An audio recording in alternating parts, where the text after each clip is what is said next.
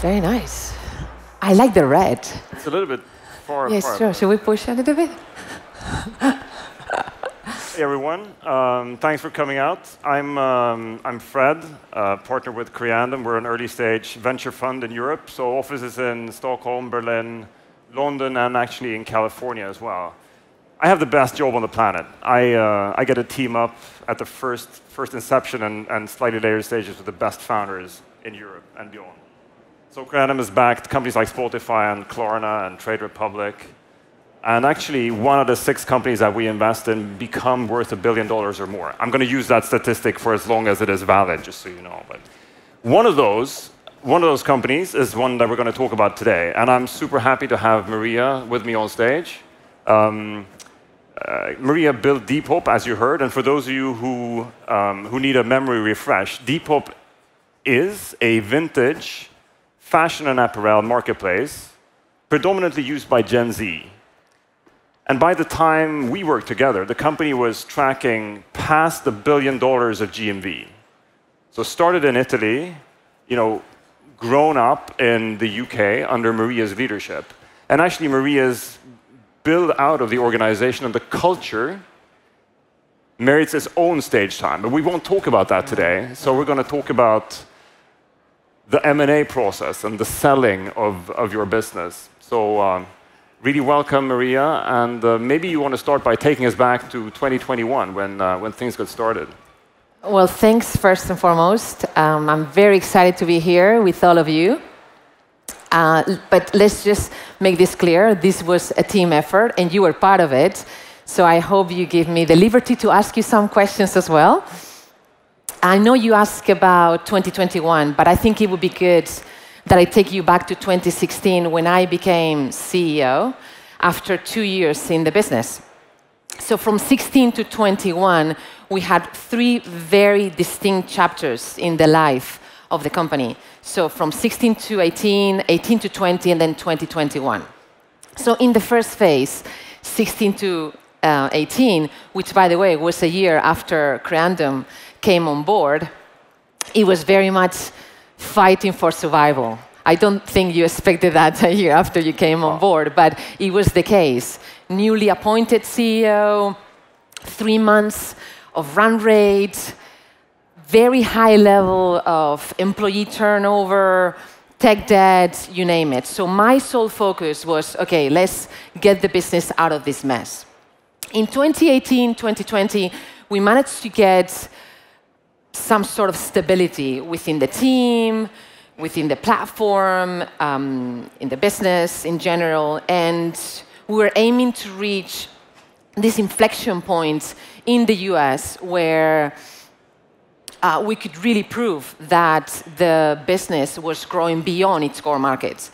And we managed to get on the back of that one of the top-tier private equity funds, General Atlantic, coming on board. And then the last chapter, 2020-2021, was when COVID happened.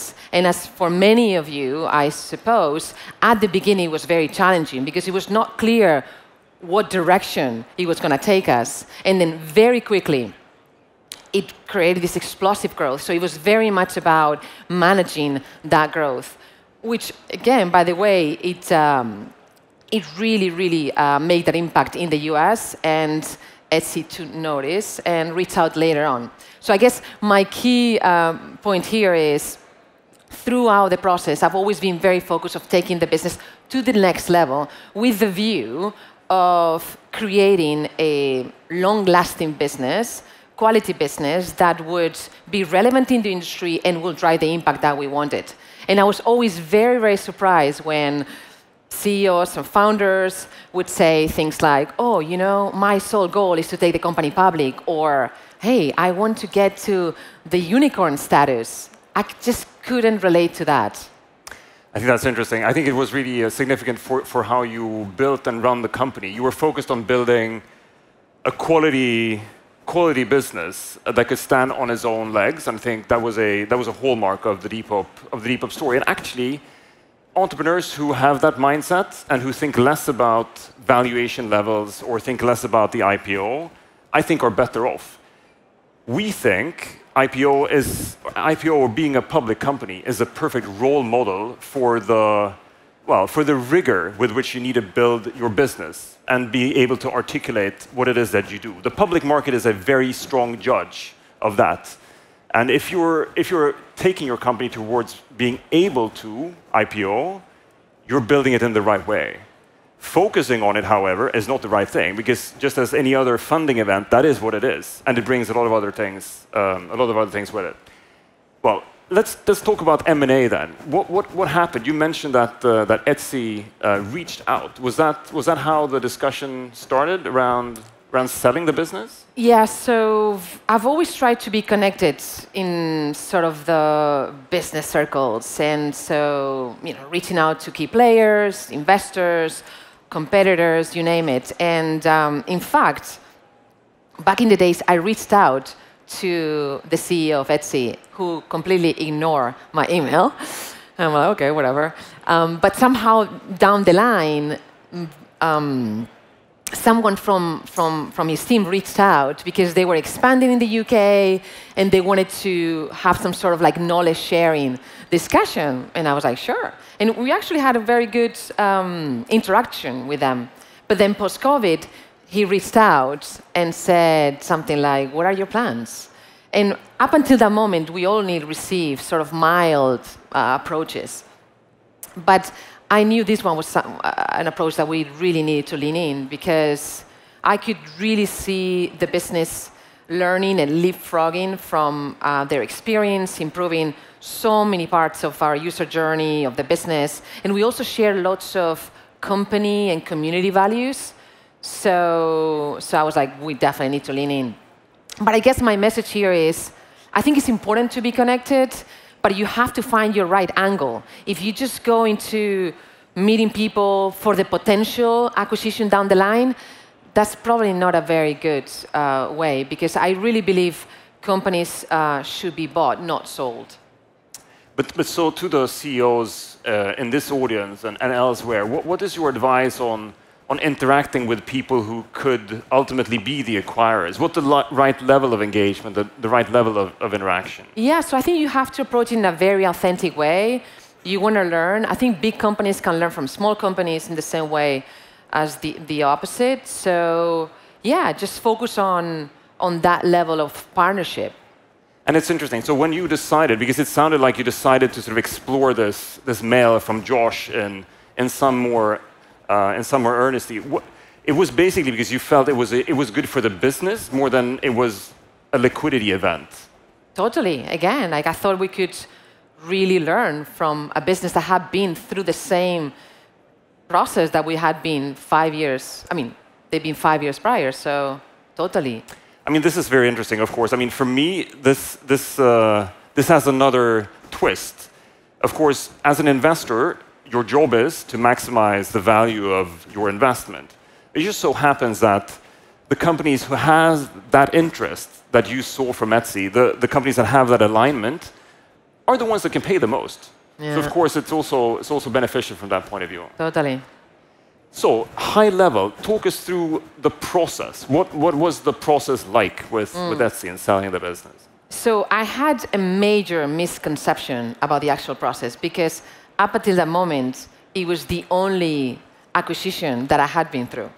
And my misconception was that I thought it was going to be some sort of like a fundraising process where you prepare your deck, you've got your list of investors, but actually in this case there was only one investor, so easier. You pitch, and then you go into due diligence. So all in all, like 6 months, no?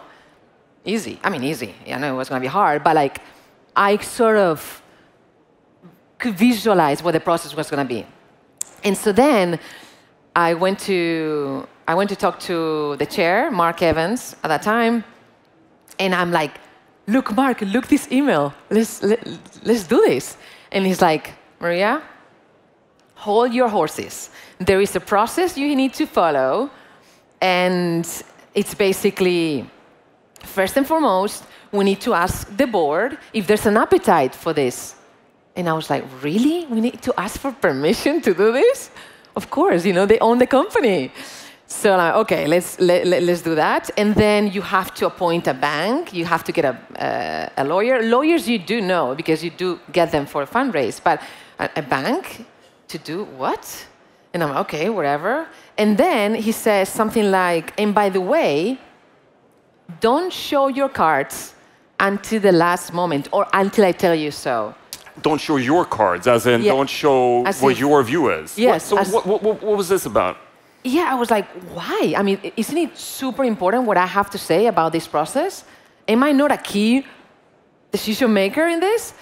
And at the moment, I did not understand. But as the process went through, and I sort of saw how he built this sense of like, we're going to go step by step. We're going to understand whether this is good for the business, and we're going to make sure that we keep everyone neutral. Because in the same way that you don't want to have a board where everybody's looking for their own interest, you want every single board member to be as neutral as possible.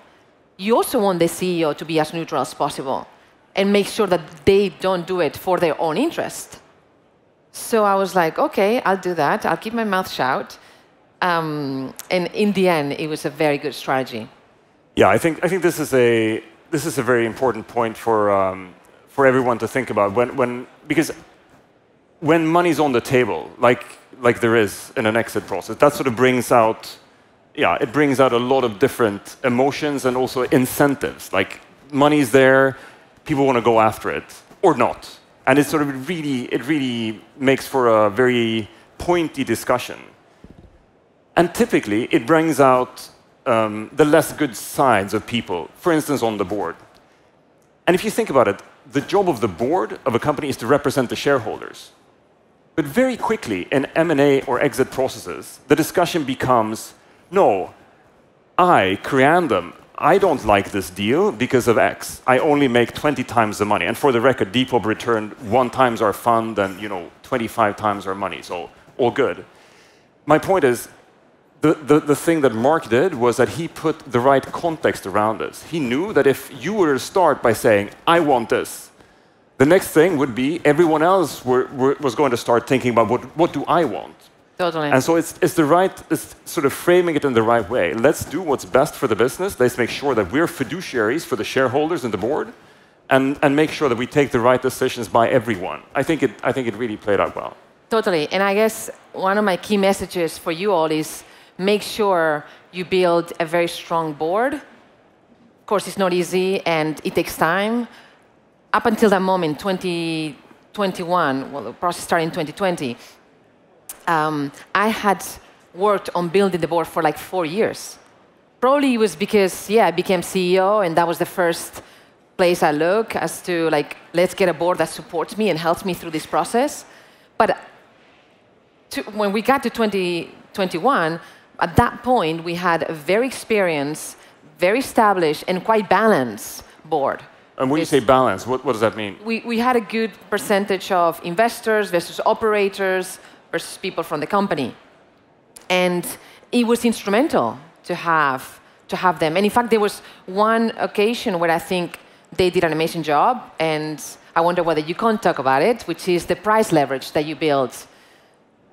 Yeah, I mean, let's talk about that quickly. So the idea for any exit process is to maximize the value, like making sure that you get paid the most you can. I mean, that is actually the responsibility towards the shareholders.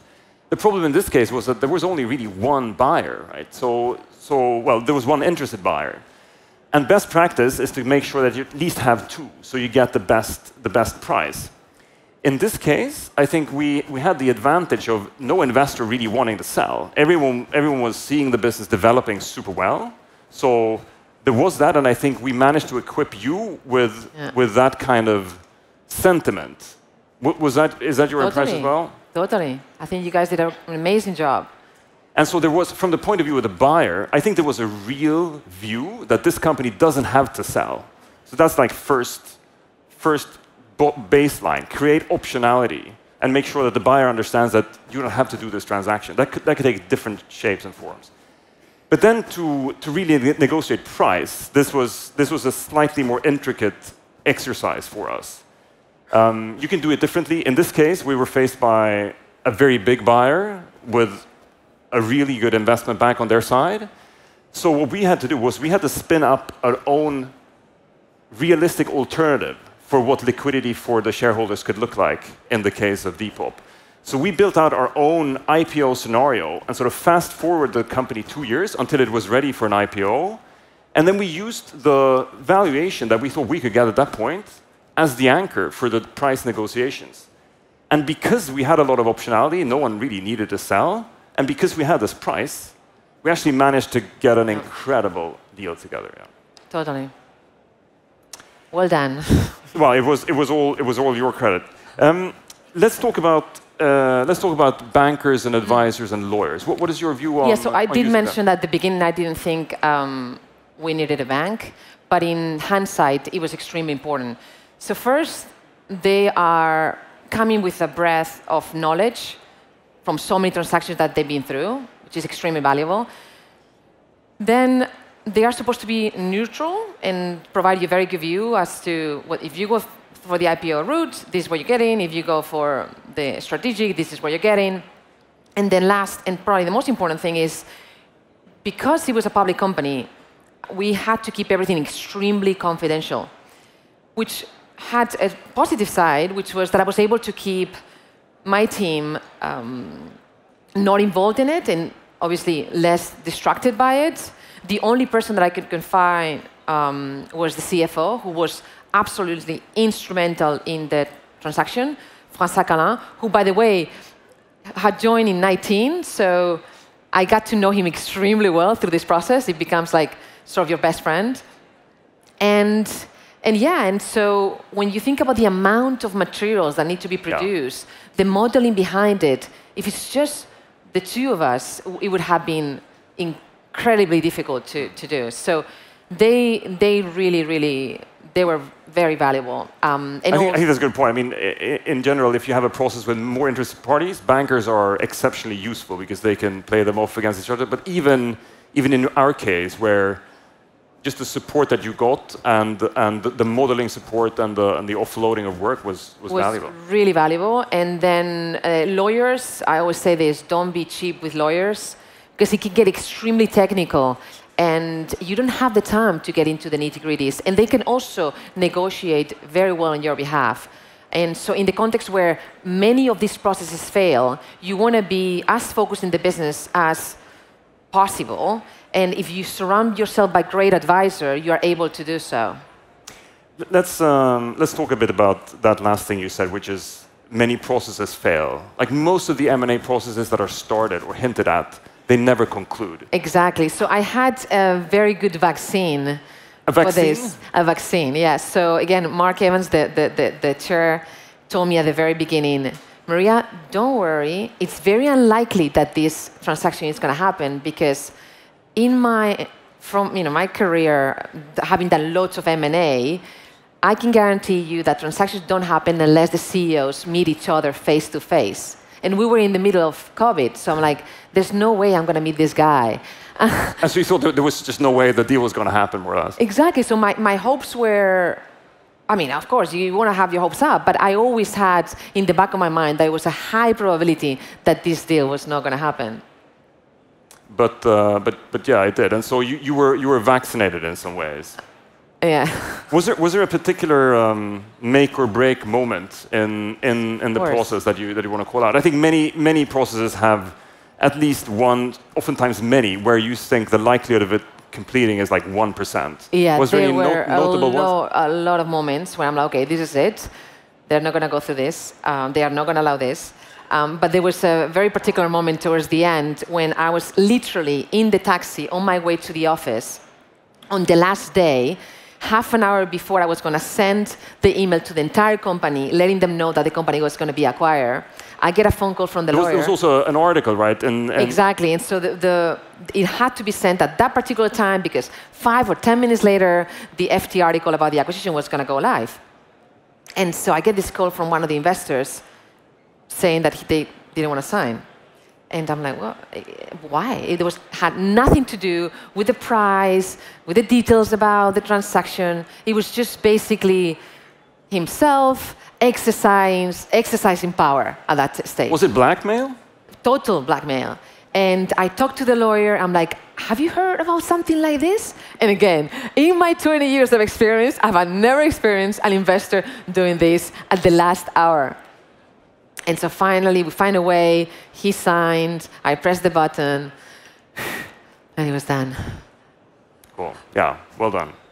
But actually, I wonder, did you have any moments where you sort of like, your confidence fluctuates in terms of like whether the deal was going to go? Or? Also, this is special, and I think it's also useful for the audience to know. Like when an investor is on the board or involved with a company that really takes off, you don't want to sell.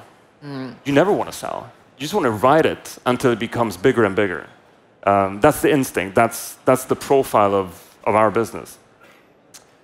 So I was really not worried at all. I mean, the worst that could happen in my book was that the deal wouldn't happen, and then we'd go on and build an amazing business. But there was actually a point in time, very late in the process, where that changed. It was this last board meeting. Yeah. You remember when we had to make the call. So I always felt that the alternative is just like we build this business, we take it public. And then we're in this board meeting where, can you tell us what happened? So I remember that moment extremely well because it's probably the most emotional moment in my entire career. And it was the moment where, as I told you earlier, Mark told me, okay, this is the moment where you can show your cards. You can show your cards. I can show my cards. And it was the moment where he said, okay, I mean, it had been quite a long time since that first email that I received, right? And we have done all the different steps that I was told we were going to go through. And we got the price we wanted, and we get to this board meeting where everybody has to openly say what they want.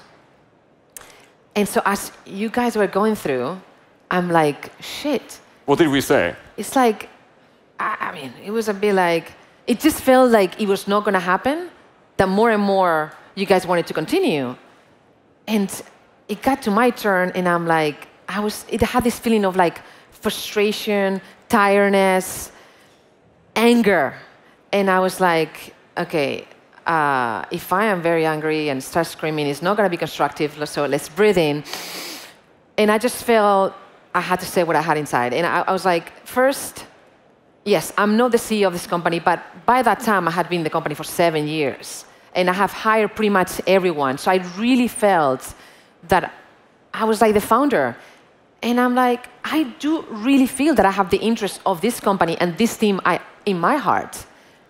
And second, and I did not want to put this dilemma out there on the table in the last hour. But I had to. I was like, I just don't think if you want to take the company public that I'm the right person to do so. And also, I just don't feel like I want to do this. So if you want to go and continue, you have to find another CEO. And when I said that, I'm like, I cannot believe I just said this. And then mic drop. It was a mic drop moment for sure. And that sort of shifted the minds of everyone in the room because, I mean, the alternative scenario then didn't look as attractive anymore. And also, quite frankly, respectful of your taking care of the business and knowing what was best for it. I think everyone basically flipped at that point. And the decision was to pursue it. But the backstory is also, of course, that some of the work of the board is also to make sure that the CEO doesn't sell out too quickly. But at this point, exactly, we had pushed it more than far enough, and so we concluded. Good. I want to ask you as we wrap up here, what was the sentiment when things were done? When the deal was done and the papers were signed, like how did that feel? Yeah, so it was quite surprising because you expect to be extremely euphoric, super happy about the outcome, and I just had this emptiness. And I'm like, all this work to feel like this? And I remember one of those talks that I went to of this like very famous explorer that had climbed the Everest. I think it's much more challenging to do that as a company, but he's like, I reached the peak, and then I felt, okay, what's next? And I had this moment of like, this what's next moment, I still have it. And it's been 2 years since I left the company. So it's definitely a journey where you expect to feel euphoric, happy, and it's a mixed feeling. Yeah. It's really not what you expect. I mean, I'm not saying that it was not an amazing outcome, and I'm not happy. Of course not. It's great. It's great for us. We get to work with you. You're spending. You're a venture partner with us now, so that's very happy. Should we try to sum up the advice? The advice from running a successful exit process. It starts with actually, I would say, running a resilient, independent, high-caliber business. You did that super well as one. Exactly. Then build a great board that supports you, that you trust, that they trust you. Get amazing advisors. And then lastly, be patient. It's freaking roller coaster. Yeah, it's a roller coaster. Maria, thanks so much for speaking about this. I hope you enjoyed it. Thank you.